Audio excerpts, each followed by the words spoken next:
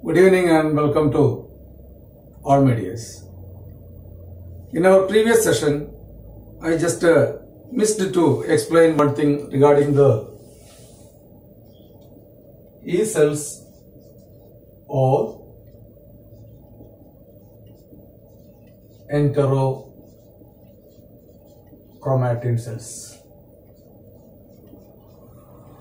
These enterochromatin cells are responsible to synthesize and secrete the specific protein known as histamine, which binds the specific histamine receptor which is present in the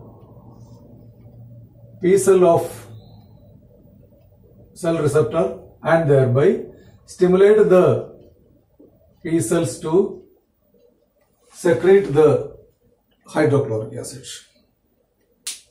Okay, that was forgotten by me.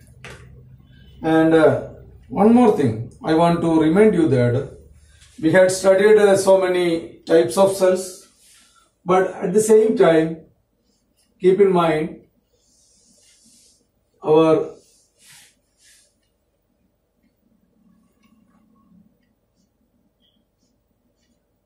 P cell, then C cells, then E cells, then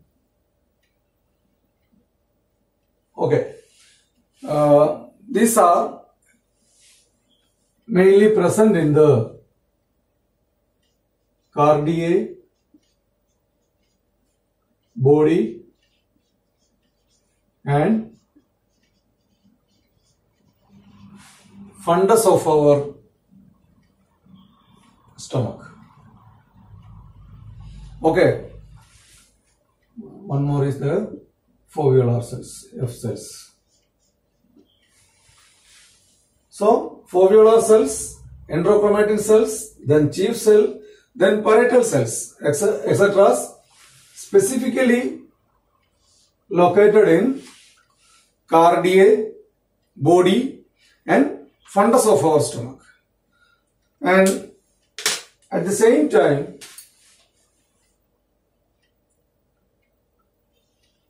the gastrin producing cells and the somatostatin producing cells. That means the G cells and D cells. So, G cells and D cells are presented in the pyloric part of the stomach only. Okay, not in the cardiac and or the body or the fundus of the stomach. So, in body or in cardiac or in fundus, P, C, E and F cells, and only G and D cells are present in the pyloric area. Okay.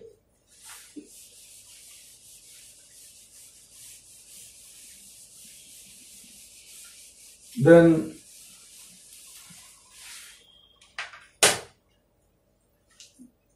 in a normal way, let us know the process of digestion. As you know, immediately after food, we want to take a rest, either physical rest or mental rest, or automatically we will get some rest. So, let us see what happened our body immediately after food. So, immediately after food, our central nervous system is getting activated, particularly the parasympathetic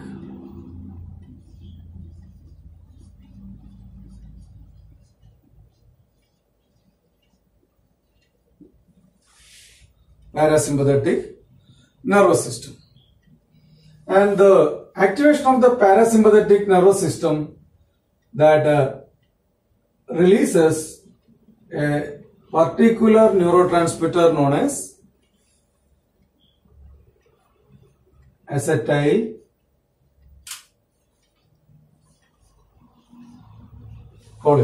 Okay.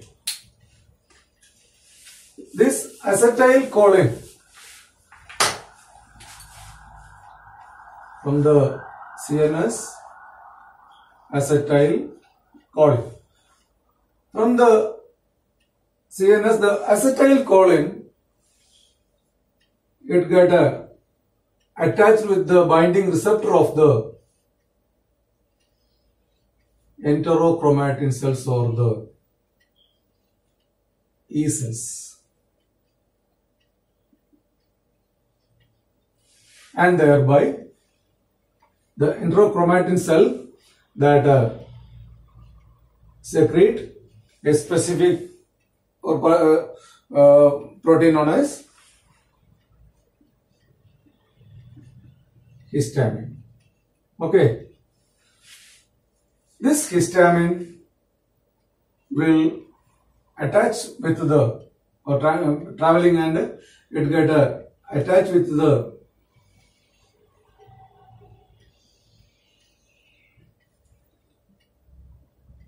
specific receptor which is present in the parietal cells. Okay, and the presence of histamine causes increased secretion of hydrochloric acid.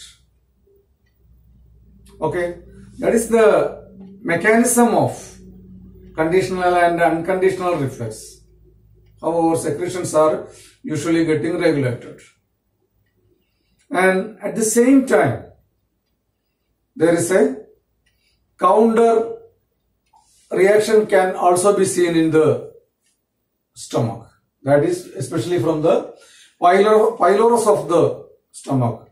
As you know, the pyloric area are equipped with the specialized cells known as D cells, which secrete the somatostatin, and the same somatostatin that will inhibit the P cells and thereby inhibit somatostatin.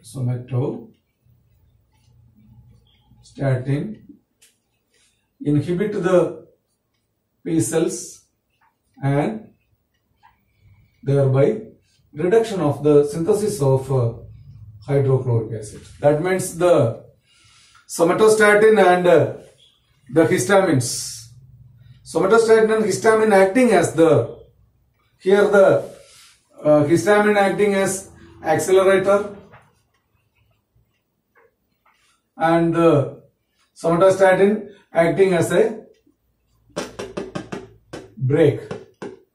So, balanced release of the brake and accelerator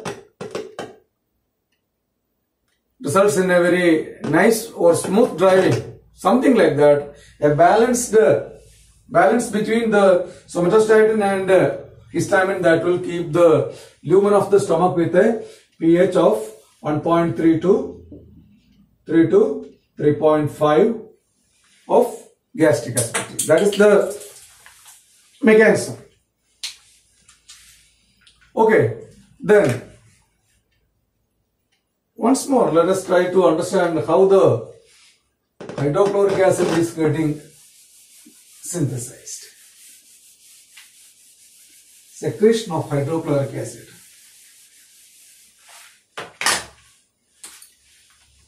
It is our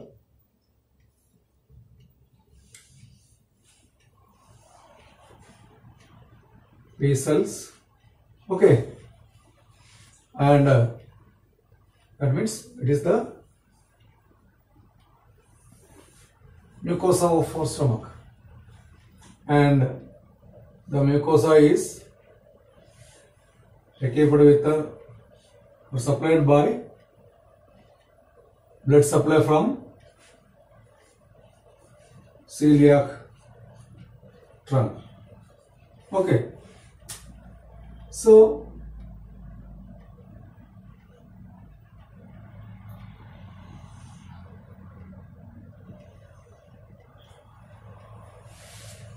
carbon dioxide which is present in our blood getting bind with the water molecule present in the feces.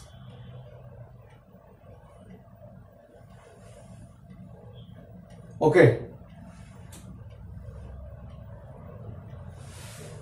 Blood. Okay. So the carbon dioxide which is present in our blood is getting bind with the water molecule and thereby forming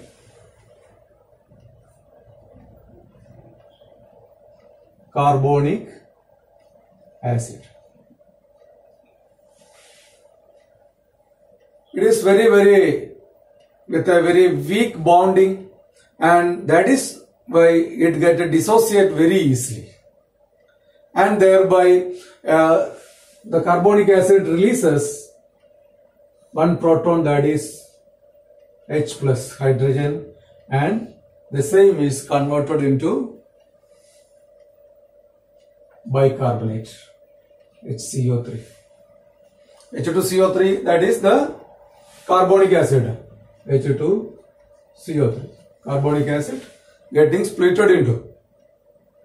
Carbonic acid releases a proton, that is hydrogen, and with a bicarbonate. This H plus ion,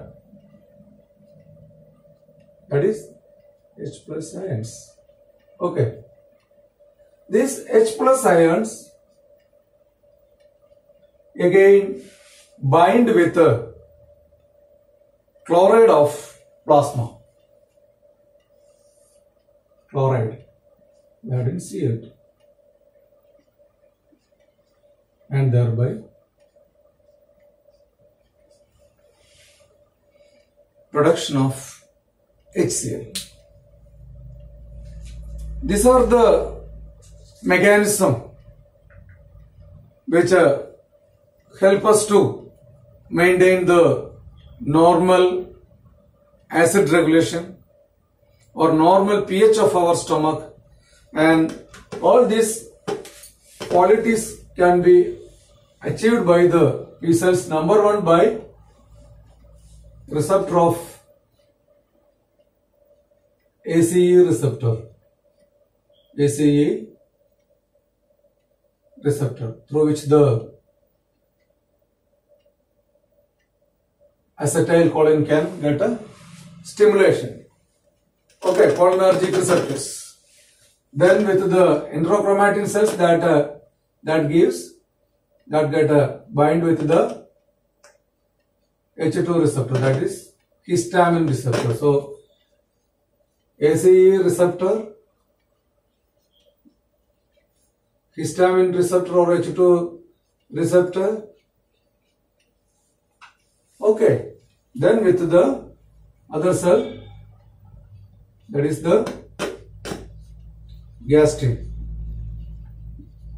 It also stimulates the synthesis of, it stimulates the parietal cell and thereby synthesis of hydrochloric acid.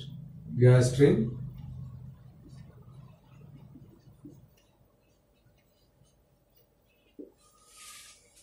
Okay. Can you follow me? Okay.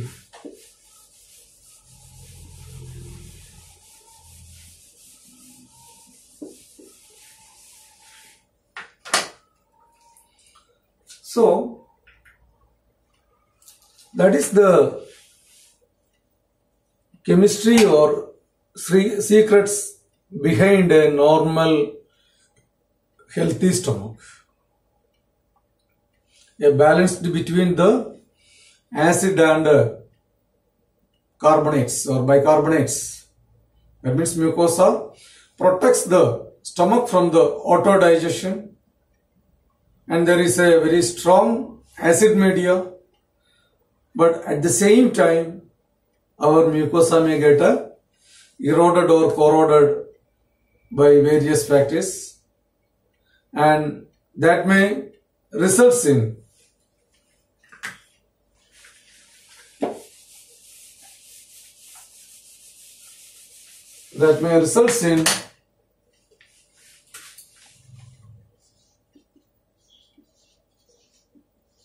erosion. That means the breach of continuity of the mucosa only up to the mucosal level, and when the erosion pierces the area beyond the mucosa into the submucosa, and from the submucosa into the muscularis, such condition is known as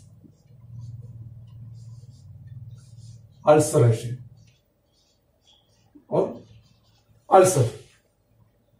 And depending on the location of ulcer, the ulcer is again divided into mainly into two, as